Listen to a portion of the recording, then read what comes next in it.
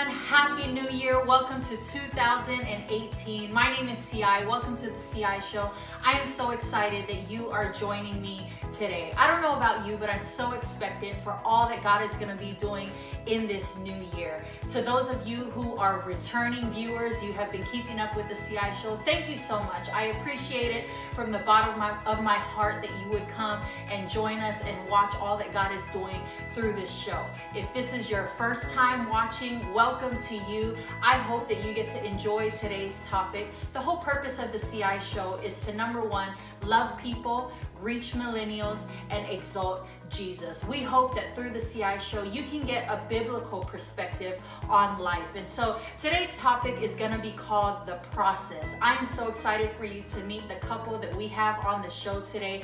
This couple has gone through the process and is still going through just the process of life. They have just gotten married. They went through a long process of dating and waiting for each other. They waited close to 30 years to meet the one that God had set aside for them, and that was each other. And so I'm so excited that you get to be watching me today on the show and just asking them different questions about the process, because the truth is, it's only January. We have a long way to go. I read a quote from someone who posted on Facebook the other day. They said, I already messed up. 2019 is my year. I kind of laughed it off, but don't give up before you even start. The process is long, but God is so faithful to follow you through to the end. So enjoy today's show, and I want you to come in with me so that you can meet our couple who's going to be encouraging us today.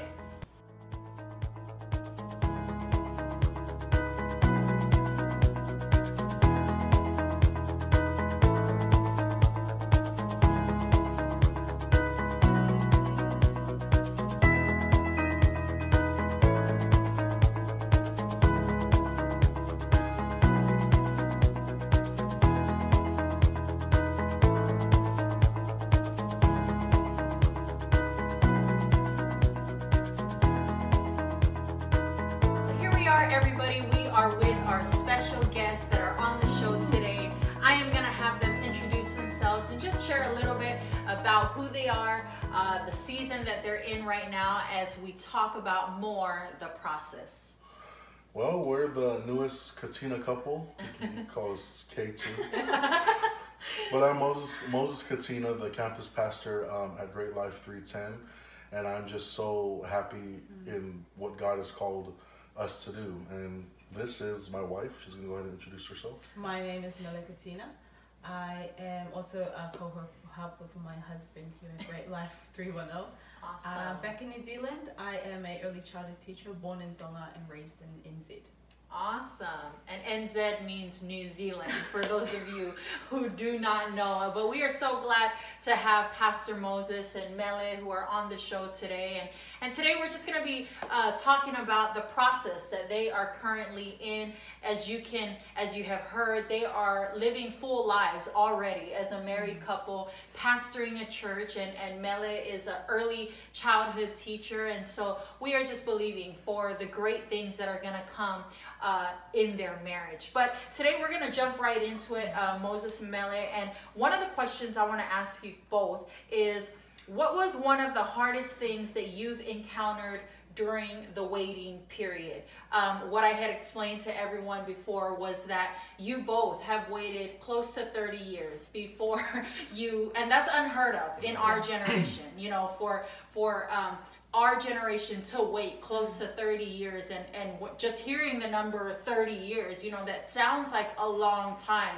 But when you wait that long for what God has in store for you, it's very much worth it. And so if you both can just answer that question today, what was one of the hardest things that you've encountered during the waiting period? And maybe we can start with you, Mel. The hardest thing I would say would probably be settling for less.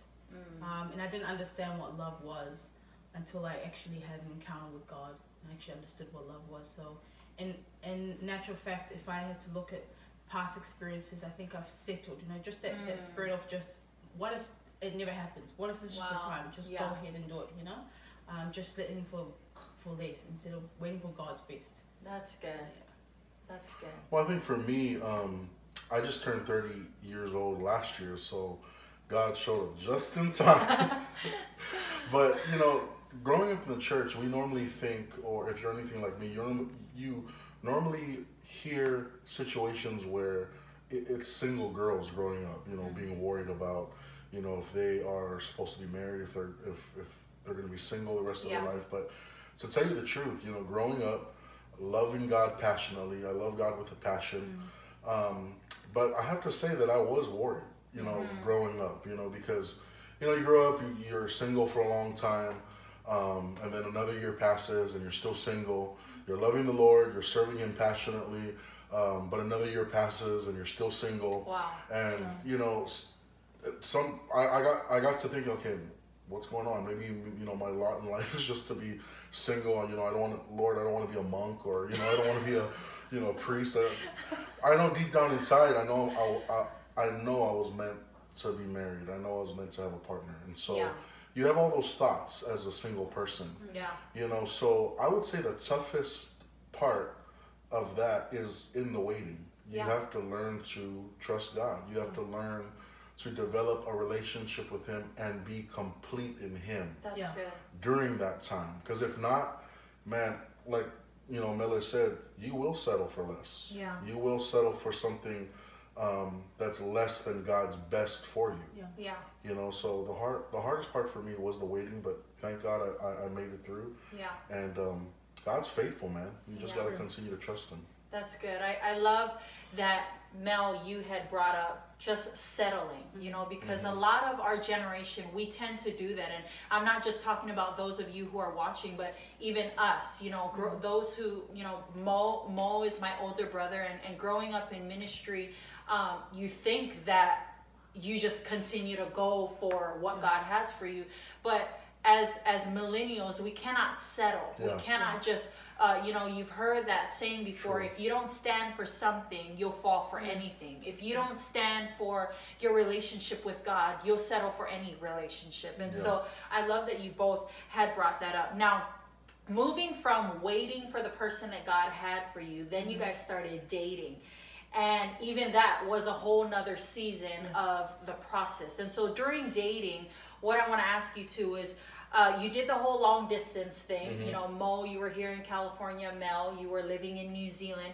What could you encourage those who are in the same season, those who may be doing the long distance thing? What would you encourage them with? I'd have to say that long distance relationships and long distance dating, I'm not going to say it's easy.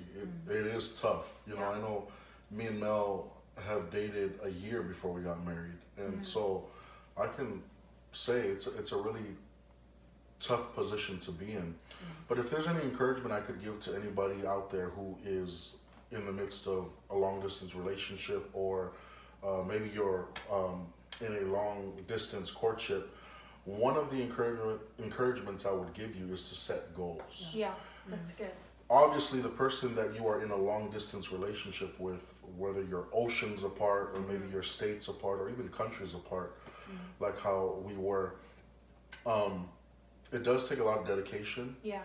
So that person must mean a lot to you if you're going to invest in a long distance relationship. So just like anything else that's valuable in your life, you ought to set goals. Yeah. You know, does this person mean a lot to you that you will keep that relationship alive? And just like anything that you want to grow in your life, you want to make sure that you're investing well in that relationship. And I didn't always get it right, but, you know, I know that eventually I started to sow some really important seeds so that I could see what I wanted to see in our in our long distance relationship. And now we're married, and I'm that's one thing that I look back on that I know will really help any long distance relationship. Set goals. You know, when are you going to go and see him or her? You know, when are you planning, is marriage in the picture? These are all practical things that I really believe need to be done if you're going to want a successful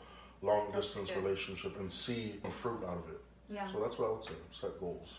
I would certainly agree with my husband as well about dating with a purpose, you know, not just dating for the sake of it. For me, as for me as a young girl, I think dating with a purpose was very important. Yeah. Not just dating for the sake of it, just it's time consuming. Yeah. But at the same time, I think for me as well, foundation was very important. Very good. Keeping Jesus the center of our relationship made a whole lot of difference. Really helped. Yeah. In the way that we respected each other, the way that we talked, the way that we looked at the future. It was also important that we kept Jesus in the center of our relationship. That's so good. I love what both Mo and Mel said, you know, setting goals. I go back to what Mo said, you know, is marriage in the picture? Because I would like to add, if marriage is not in the picture, why are you dating? Because the person that you are dating, you want to, if marriage is in the picture, it changes everything, you know, because you know, okay, this is a person I'm going to spend my life with. Therefore, I'm going to set goals, because setting goals and dating with the purpose go hand in hand. There's not going to be any goals if there's no purpose. There's not going to be any purpose if there's no goals that are set into place. And Mo and Mele have dated, you know, like they said, for a year. Mo was here in California, Mel was in New Zealand. So I could imagine how hard that is. And so now moving into marriage, you know, you guys just got married in September of 2017. And so even now in marriage, you guys are still in the process. They are still in the process. If you understand anything about, you know, living outside of America in a different country, you go through the visa process and everything. So that's currently what Mo and Mele are going through. You know, Mele is back and forth between New Zealand and California. Mo is back and forth between California and New Zealand. And so even still now, you're still having to apply the whole thing of setting goals and now being married with a purpose, because even in marriage, we can settle. We can have that settling spirit. And so what I want to ask you both is, what are some ways that you would encourage people on how not to get discouraged during the waiting period? And maybe you can answer this, Mel, first, is how would you encourage people who are in the waiting period right now to not get discouraged? For me, just the past few months, I've realized that being productive is very important. Not just waiting for, I'm going to see my husband again, or sitting, you know, just getting excited about that, but being productive, like asking God, Lord, what is your purpose for this season? Good. You know, what can I do here while I'm here in New Zealand? And just looking at different ways of my mentality of just seeing things differently, and just being super positive about it, and understanding it's just a season. Yeah, that's very important. That's good. Well, I personally feel that, you know, this visa process needs to hurry up, because I need my wife back here in California, because it is difficult. It's hard. Yeah. You know, I wouldn't suggest that married people be apart for this long. Yeah. But obviously me and my wife are in this season right now, and I really believe that God has given us the grace to hold us through this season until it's done, until she's, you know, just back here in my arms. But I do want to encourage those out there who are married and who are separated. You know, your scenario could be your husband is in the army and he's been deployed. He's going to be deployed for either a couple months to a year. I feel for couples like that. You know, or just you might be a stay-at-home dad or mom, you know, and your husband is away at work, you know. So we would like to encourage you about is pray for your spouse. Because now that we're married, it's not like we're dating anymore. Because we're under the covenant of marriage, God holds us to a higher standard. And that's something that I realize as a husband I can't mess around with. That's good. I need to pray for my wife. I need to allow myself to pray for her every day, you know, praying for her workplace, praying, you know, in Mela's situation for her visa process. It's important that we cover our spouse under the blood of Jesus, just praying for them, because the enemy is out to destroy families. You know, and a family is not just when you have kids. A family, you know, me and Mela, this is our family. And because the devil hates families, he's going to try to rip it apart, even as young as our marriage is, you know. And so one of the things that I would like to encourage any couple out there who is separated for weeks, months, or even years, and you still believe in the covenant, you know, another thing I was talking over with my wife about is remembering your vows. Yeah. Remembering why you said I do to That's that person. good. You didn't just do it. God had brought you together. Yeah. And while you're apart, the enemy will try to mess with your mind and say, well, those were vows you said at that time, but maybe this is not maybe this is not the connection for you because he's gone for so long, or she's gone. That's and good. he will try to do everything Yeah. he can to pull you apart. So what's my biggest encouragement? Pray for your spouse. Yeah. Yeah. I pray That's for my good. wife every day that she's gone, Yeah. and it's getting tougher and tougher every time she has to leave. This is the second time now that she's going, but like I said, I know God's given us the grace during this time, and as long as I do what I need to do as the head of my household, cover my wife in prayer. I even pray for my kids, our kids that we don't have yet. Just doing that, it's very good. God really comes through, and he helps and strengthens our marriage. That was very good, Mo. I love that point, praying for your spouse, even those who have spouses that are incarcerated as well, because I know even during that kind of waiting period, that it becomes quite difficult. I've talked to several wives, several husbands who their spouse is incarcerated, and the enemy, I love what you said, Mo, plays on that, where they play on the fact that, well, look at where your spouse is, or maybe this is not God's will for you. The moment you said I do in marriage, God said I do too. Yeah. And so don't you give up in That's the waiting good. period, because God is still on the throne. He is still working on your behalf. We're going to go ahead and take a quick break, and when we come back, we are going to talk about the benefits of the waiting period, because I know that there's so many people who think that the waiting period is maybe God punishing them, or maybe it's because they did something wrong, so that's why they ended up in this situation. But you know what? God knows what he's doing in the waiting period. So stay right where you are. Come back in a couple of minutes, and we will be talking about the benefits of the waiting period. We'll see you soon.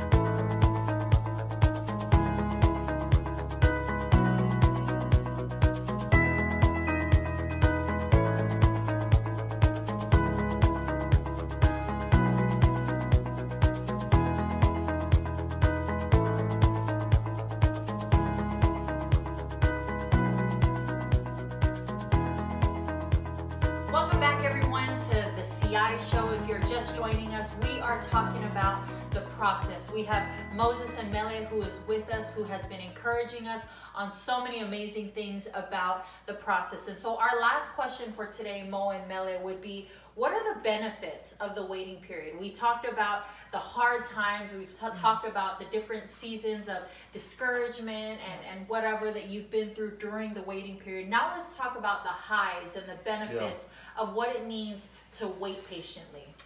Well, the benefits of being married to this Tongan girl is obviously the process is difficult. I don't know of any process that doesn't have its challenges, but it's true. It does have benefits. There are a lot of benefits, and I think one of the benefits through this process that we are currently still in is just me getting stronger. It has definitely made me stronger in my word life. Yeah, that's good. Because every time my wife comes and she leaves, I'm not gonna lie, it messes with my mind a lot of times, because sometimes I'm like, okay, well, I'm just gonna wait for happy times until she comes back, and I've tried, there are some days where, let me just sleep this day away until, it passes, and be one day closer until she comes back again, Yeah.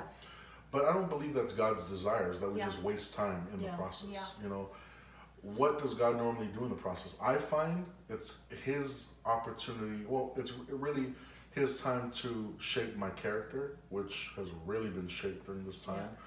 And I've turned more to the word during this time. That's good. And what does the word of God do? It strengthens you. It fills you with the voids that you have. And for me, it's during this time that me and my wife are apart. And so I thank God for this process. I don't regret any part of this process, because it's really teaching me patience as well. That's good. Being patient for the time that we are reunited. Yeah. Setting goals, making plans for, okay, while we are apart, this is what needs to be done, so that when we get together, this is what is going to be done. Yeah.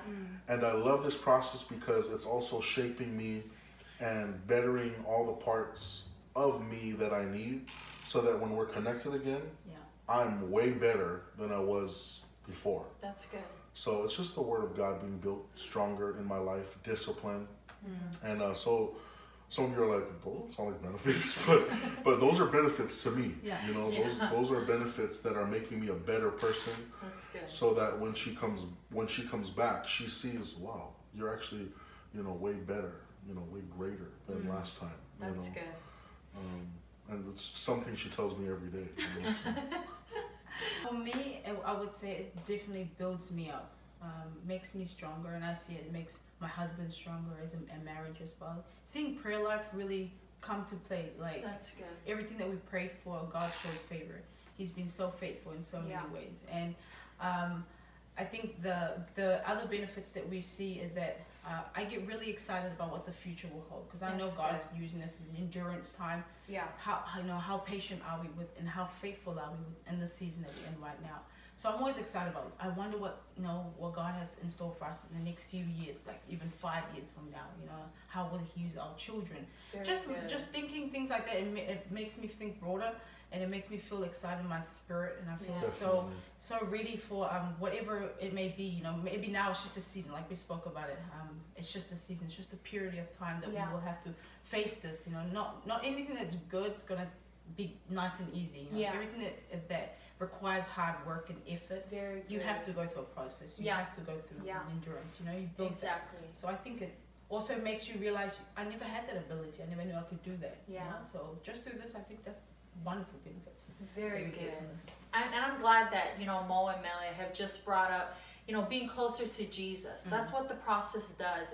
It refines you, it refreshes you, and I love that both of your stories are still being written in the process, and you know, through the process, God never stops. He keeps working on your behalf. He keeps working on what is going on behind the scenes, and you know, I would like to say that even when it seems like nothing is happening, that God is not speaking, that God is not moving, very well those could be the times that He is moving the most. You just don't know it. And so I want to thank you, Mo and Mele, for sharing such a personal part of your journey with us, and we will continue to pray that the process will continue to supernaturally move quickly, so that you both can be together again. And I want to say thank you so much to all of you who tuned in today. You know, the Bible says, do not grow weary in doing well. In another version, it says, don't grow weary in the waiting period, because in due season you will reap a harvest. And so if you are watching today